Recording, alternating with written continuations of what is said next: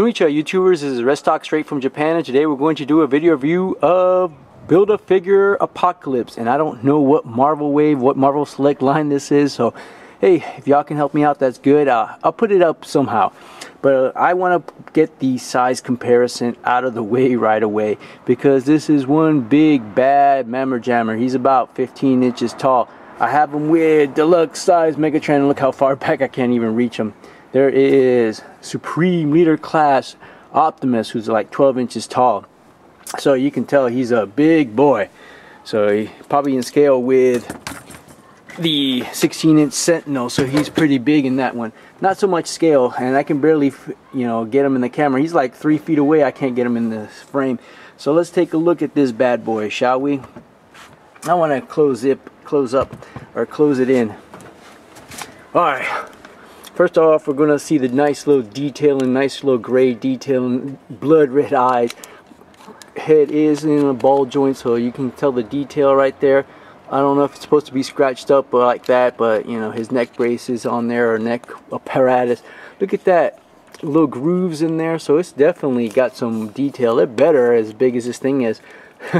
Of course, that's all you have. You do have a ratcheting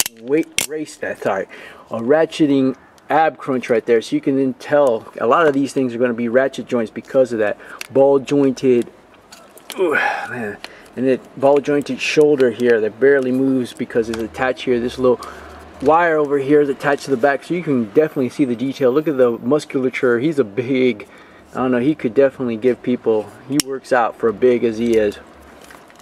Alright, what's more for Apocalypse? A big A over here, his big A on his belt. Has a waist swivel, so not bad. Alright, ball jointed shoulder, although it's limited, and you can tell huge bicep. Look at the musculature on that, so it's definitely detailed over here. Only a single joint on the elbow, and it doesn't bend that much.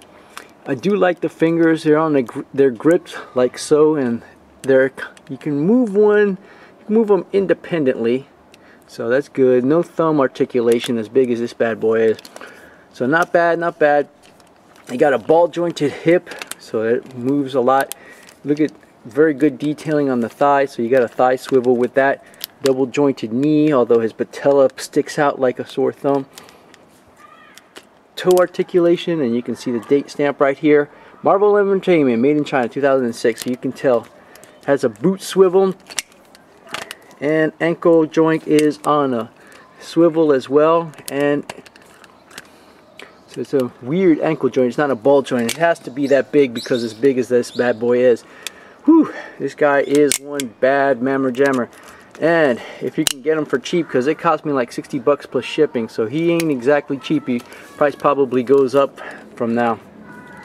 If you can get him, definitely get him. I prefer, what's my other review that I got? The Galactus. He was a nicer looking figure, but not bad after all. So I'm gonna keep you with this close up right here, and I'll give him, he's not bad. I'll give him 7.5 out of 10. That's all I got, YouTubers, and I'll catch you all next time.